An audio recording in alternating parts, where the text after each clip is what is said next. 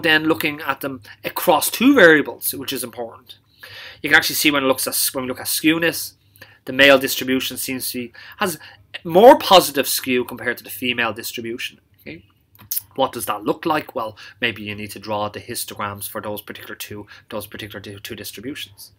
You can see kurtosis here. It's 1.2. It's positive for the males, which means that the tails seem to be heavy, and it's negative for the females, which means that the tails seem to be light, if that makes sense. But maybe you can look at that in a little bit more detail yourself. Let's say we want to do this again.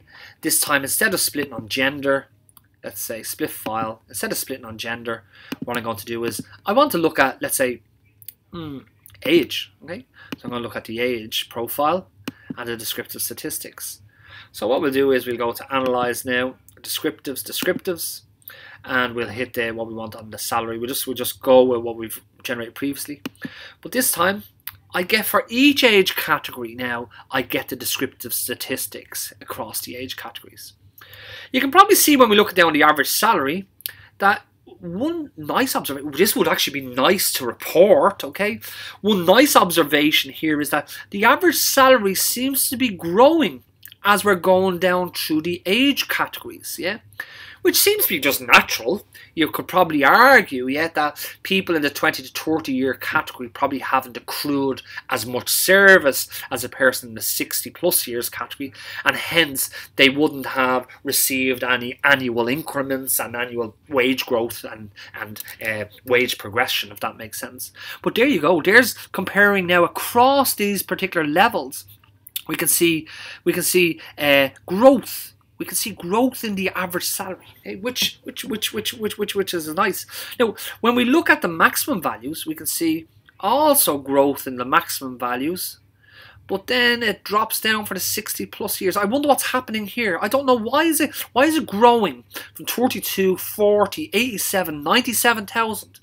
Then when I go above 60,000, it's dropping down again.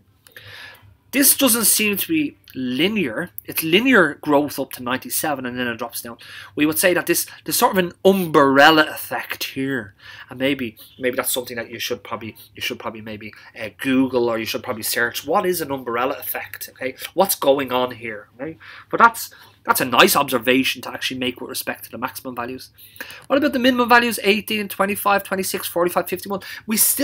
We now have linear growth across the minimum values. Okay, so in comparison, yeah, contrasting the minimum growth to the maximum growth, the minimum growth seems to be purely linear, okay, and the maximum growth seems to be somewhat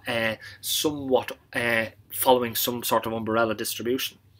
And once again, we can have a look at the skewness of the individual distributions. Not really much skewness here for the 20 to 30 years, and similarly for the 30 to 40 years. There is a lot of positive skew for the 40 to 50 years, and also a lot for the 50 to 60 years. There's none for the 60 plus years.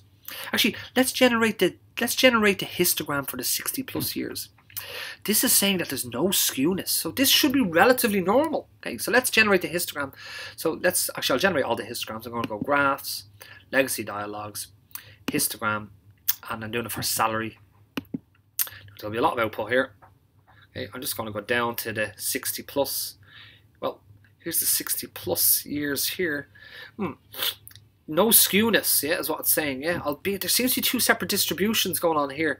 I wonder what's going on. Yeah, there's something unusual happening here in relation to that particular data set. Let me go back here. Let's just go back up. We have the 60 plus years salary. Skewness has no skewness, yeah, but it does have negative kurtosis, yeah, okay, so it has no skewness. That's what that statistic is saying.